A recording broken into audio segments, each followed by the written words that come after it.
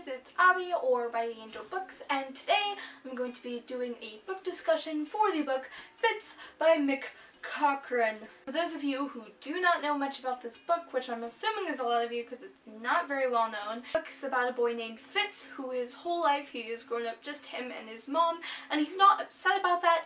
However, he finds out that his real dad lives very close to him. So with that information, he composes this plan to force his dad at gunpoint to explain everything and kind of to love him, which it's weird, and I thought it sounded really intriguing. However, I did give this book 2 stars. If you would like to know why I gave it 2 stars and you haven't read the book, I will link my Goodreads review below, which is spoiler free, and I'll just say on here it was just disappointed and it let me down, and I just overall didn't enjoy it. I didn't think it lived up to what I thought it was going to be. However, that being said, I wouldn't completely discard this book if it does sound interesting to you. Just I would say don't go into it with super high expectations because it's not bad, it just didn't live up to mine. Now I'm going to be discussing this book, not necessarily super big spoilers, but just going into some of the plot details, so if you would not like to be spoiled in that way, I would recommend that you leave this video now and come back if and when you read this book. Okay, so for those of you who stayed, who have read this book, hello, I'd just like to ask that you be patient with me. This is the first, kind of book discussion I've done. It might be kind of everywhere, it's not really structured, but I'm just gonna be, rambling on about my thoughts and whatnot. But for those of you who have read this and probably are wondering why I gave it 2 stars, if you did enjoy it, I just want to say that I think the plot was better than the execution itself. The plot itself sounded weird, it sounded intriguing, however, I don't think that Mick Cochrane was able to execute it very well. See, I feel like he had a very good idea for a story and he thought it was going to sell well, which I suppose it probably has.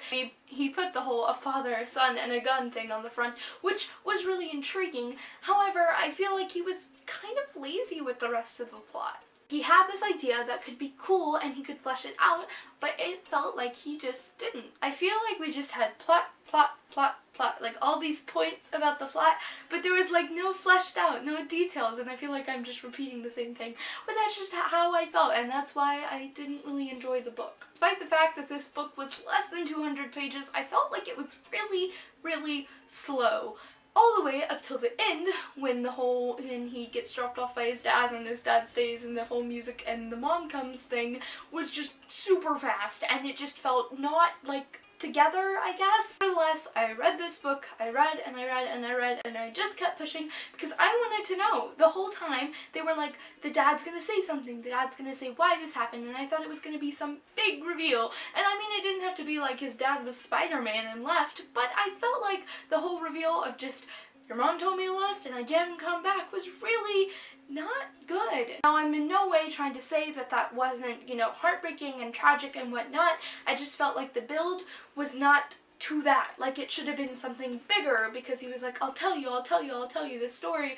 We go to the zoo, we go to the law office, all this stuff, building up to this big reveal moment, and it just wasn't there. Really, the whole writing and whatnot of this book just felt like, since I'm 14, a lot of my friends are around that age, one of my friends just kind of telling me about a day that something interesting happened to them, but I just wasn't interested. Like, that's great for you, but I'm not interested in it. Like, the characters were very underdeveloped. I didn't feel myself connecting to any of them, and maybe that's why I couldn't really feel for Fitz and it wasn't very emotional for me, is because I never got connected to Fitz. And even with Fitz being a very underdeveloped character, in my opinion, I felt like the dad was even worse. Like, if you're gonna make a character that you want your characters to feel for, especially if it's, not a huge reason that they left, I feel like you need to flesh them out more and give them more things to empathize with, but I didn't feel any of that. And honestly, don't even get me started on the side characters. I felt like he constantly wanted you to feel for them, and they were barely there. Most of the book was just Fitz and his dad, which is okay, that's what it was about, but I just didn't feel connected to the side characters practically at all. The only real interaction, I mean, there was a couple pages, but most of the interaction with the side characters was through Fitz, like him telling you how great they were, him telling you these things, which is cool, it's cool to learn about things, but it's like, if I just went on and on about my family and my best friend and how great they are, you'd be like, that's cool, they sound like cool people, but you can't really feel for them until you meet them, which we didn't really get a chance to do. Overall, I just think it could have been a better book, it just wasn't executed very well. I think the plot was good, and I think the writing was alright. However, I don't think they blended very well together, and I just don't think it was fleshed out enough, and I don't think the characters were there enough, and I just didn't really feel anything. I just felt like I was just flipping through pages, you know?